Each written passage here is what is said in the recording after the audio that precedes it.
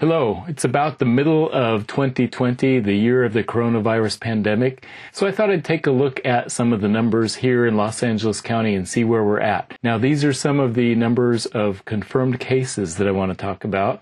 And if you look at this chart, this shows the number of new cases as orange bars, and then the cumulative total number of cases as that green line on a different scale. So each bar represents how many new cases were reported on that day. So way back on March 4th, Los Angeles County declared a state of emergency and confirmed 6 new cases and then 11 cases as of March 6th. But then on March 19th, there was a stay-at-home order from the governor of California, and that day we added in LA County 213 new cases to bring the total to 2,073. Then by the end of March, we were averaging 450 new cases per day. But now it's been April, May, and June, and so where are we at now? It's been a few months of wearing masks, and we've been practicing social distancing, or now we were calling it physical distancing, I guess because we still want to remain social. And things have started to open up. The restaurants are open. You can eat inside restaurants. You can go to salons and barbers. Some retail is open. And so in general, it seems like people have been wearing masks a little bit less than they were way back in March. Okay, so why are things opening up? Are things getting better? Are the numbers changing?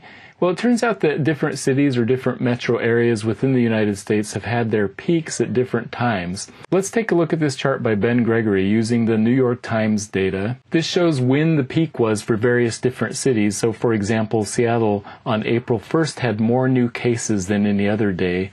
Whereas if you look down towards the bottom, Washington, D.C., Milwaukee, near the end of May is when they had the peak number of most new cases per day. So what about LA County? Let's look at the rest of this graph. Instead of 450 new cases per day at the end of March, we averaged 1,700 cases per day last week, with 2,300 new cases on Thursday alone. So today is actually the 4th straight day of 2,000 plus new cases reported in LA County. In fact, last week 117 people died, bringing the total above 3,400. Let's look back at this chart. Although these cities are past their peak, let's look at the rest of the chart. It turns out that many metro areas are currently in the middle of the peak. In other words, they're experiencing higher per day additions of new cases than they ever have before, including Los Angeles.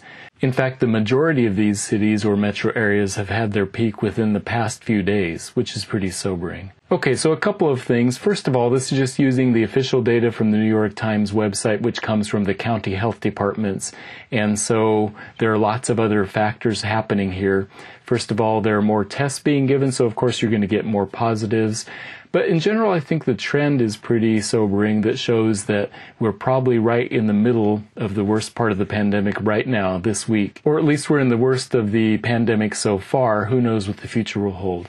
And I did see some news just this afternoon that's saying that it's possible that LA County and the state in general are going to start rolling back some of the recent openings to make restrictions come back into place. So we'll see what happens. One more little tidbit, maybe on a lighter note.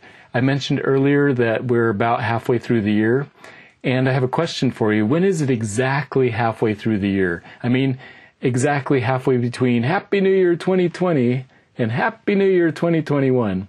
The answer this year is July 3rd at 1 a.m. because it's a leap year.